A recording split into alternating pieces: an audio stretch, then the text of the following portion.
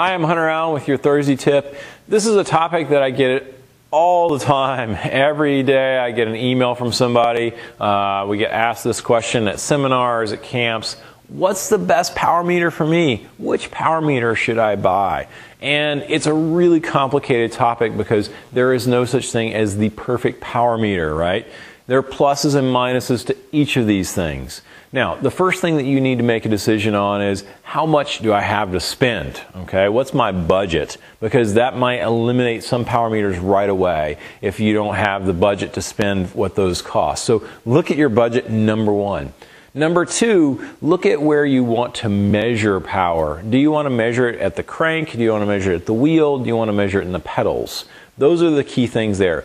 All right, start to think about it from, well, what about pedals? Well, if you like your SpeedPlay pedals and you don't want to change pedals, then probably a pedal-based power meter is not the right choice for you. So it eliminates those immediately. You need to start looking in other places. A wheel is a great place to do it. PowerTap makes great wheels, and they are really robust and work really well. They're super simple.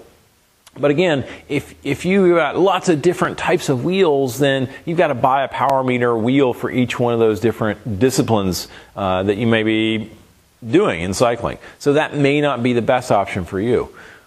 Now, if you start to look at crank-based ones, there's lots of different options in crank-based ones. The next question you have to ask is, do I want left and right power? Left and right, which one? Do I want to see both of those things? Because if you do, that puts you in a different category altogether. Now I need to say, okay, which are the crank-based ones that I want to, that show me true left and right? There are a couple out there that don't actually show true left and right. They're pseudo power balance. The Power to Max, the Quarq, and the SRM can show that, but it's not true. They're only measuring the positive phase of the pedal stroke, and that's really all they're measuring on one side, and using some math to look at the other side. So it's not really a true left and right power meter, a bilateral power meter.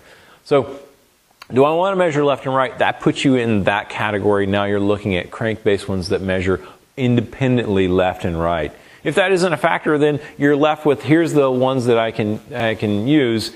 And then the final question you have to ask is this going to fit on my bike frame? And am I going to keep this bike frame for a pretty long time? Because there are a lot of people out there that get new bikes every 2 or 3 years. Well, if you get a new bike frame in 2 or 3 years and it has some kind of crazy odd duck bottom bracket size that's not going to fit your power meter that you just bought 2 years ago, you're going to be really bummed because now you're going to have to buy a new power meter on top of that bike as well.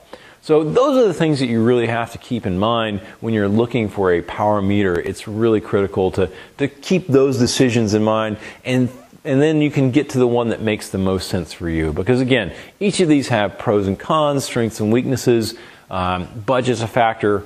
All those things are important. So I hope that helps you in making the decision for which is the best power meter for me, because they are incredible tools and I know that you'll make you even faster.